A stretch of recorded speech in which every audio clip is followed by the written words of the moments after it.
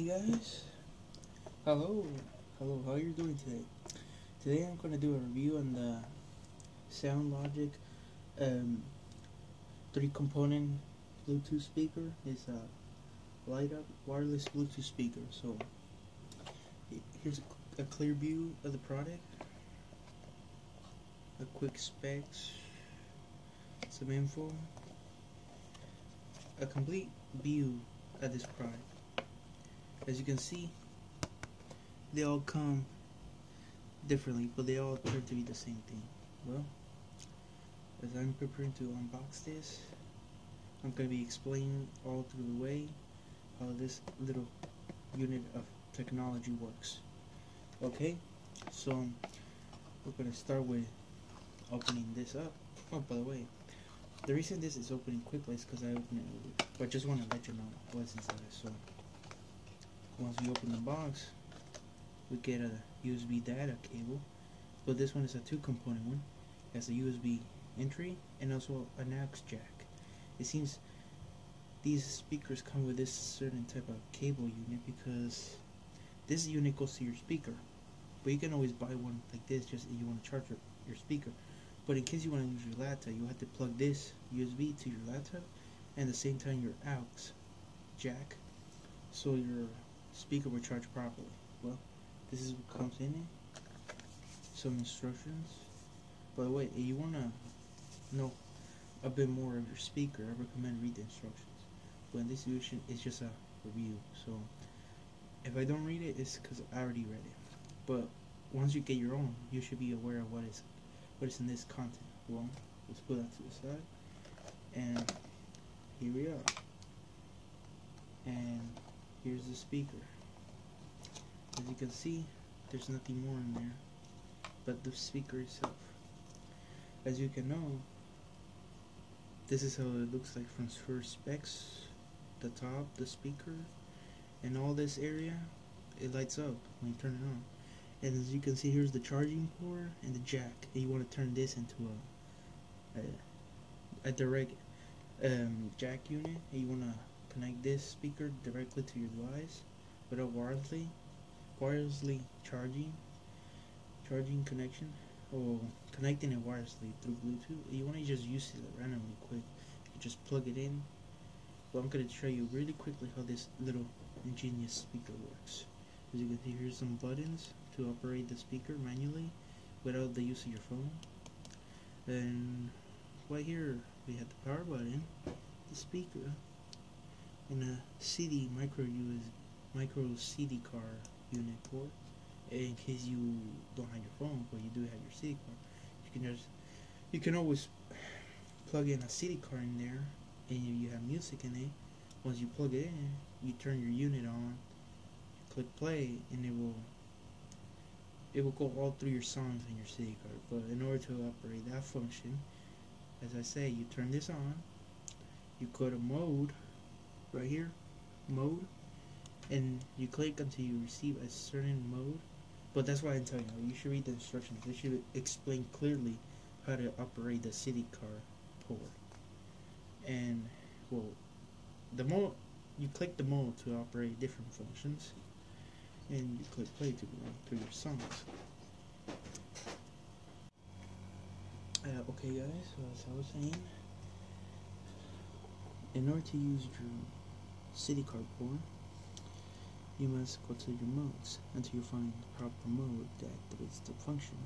Once you have obtained the proper function, you click play, and it will start playing through a few of your songs into mode. This control panel is like your phone, but you will be going through these two control buttons to function, but most of you should already get it. So as you can see, here's a USB port. This is for connection as well. You want to transfer some information from the speaker to your laptop or any device that uses USB ports.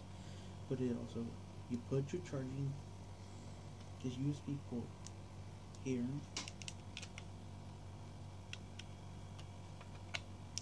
and this here, and this is the operation function, and this you plug it into, I don't know, to a device that is compatible with this type of board. But this is usually you want to convert your speaker. In this, you can directly connect it to any device that's compatible to this, like a laptop, or those old-fashioned Microsoft or Polaroid tablets, which use this port. Most of you may be familiar with it, but these are old-fashioned ones. They were way common way back then. So, but in case you don't have any device that uses those ports, you can always find a jack point or a jack cable that uses jacks plugs, and you just plug it like this, and then you have another one like this. You can always plug it to your phone. I don't have one available right now, but most of you may be familiar with what I'm talking about. Well, as you may all be aware, the speaker lights up when you turn it on. I can show you that. I can show you that in a few minutes.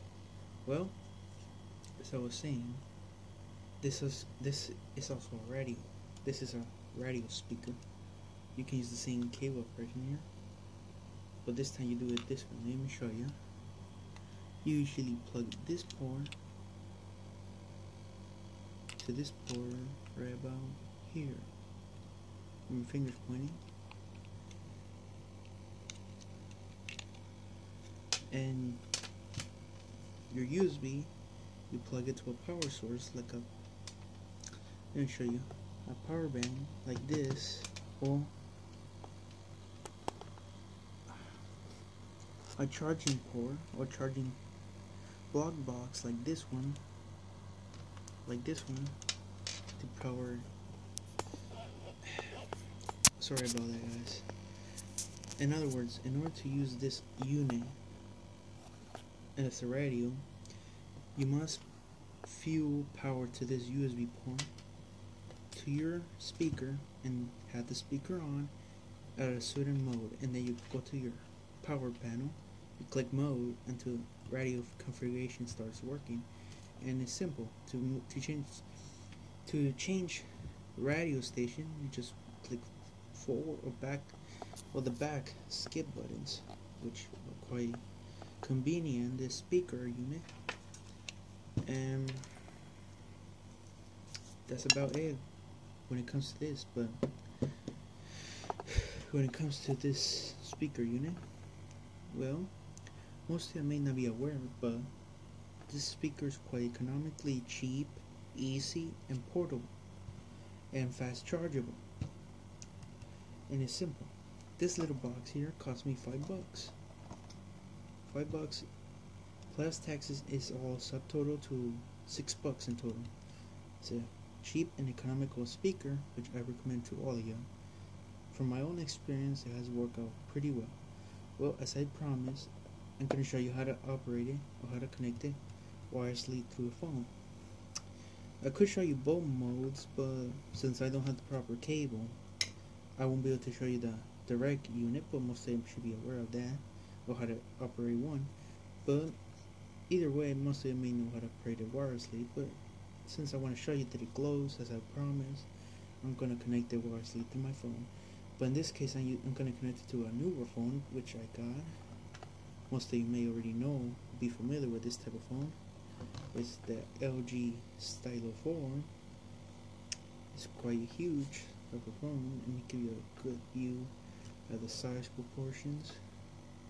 Sorry if I didn't review this phone, but most of you may be familiar since you have seen quite a few reviews about it. It's quite huge, and here, and to show you that it is the phone, here's the pen port. Let me try to see if I can get it out. Here we are. Here's the pen, and let me get it back in. It activates the menu function. So, but most of you may be familiar. Hey, you have reviewed this phone. It is okay. I'm gonna go through my settings to activate the Bluetooth phone. We go to settings, go to Bluetooth, and click on, well, first let's turn this unit on. Okay, let me put this phone down for a second, and let me show you how you turn this thing on. As you can see, here's the power button. As you can see, it glows. Okay, and let's search it up. It should pop right away. There it is. It's the SoundLogic light up speaker. Okay, we should be pairing right away, and congratulations. Oh, some mistake happened. We're gonna connect right away.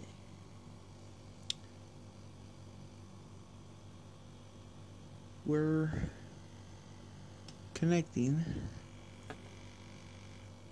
Okay, we're successfully connected to this speaker unit, and we're able to call and use media audio, as you can see. Let me play a quick little song for you, but of course we have to be quite careful. We don't want to attract too much noise. I live in an area where my neighbors are quite sensitive about music or noises, so that's why I always use headphones instead of my speakers. I do tend to have quite a few, but I don't use them often because I do not want to attend the attention of unwanted. Well, we're gonna hear this one, but Chevrolet, whatever, this band. Okay, we're gonna give them.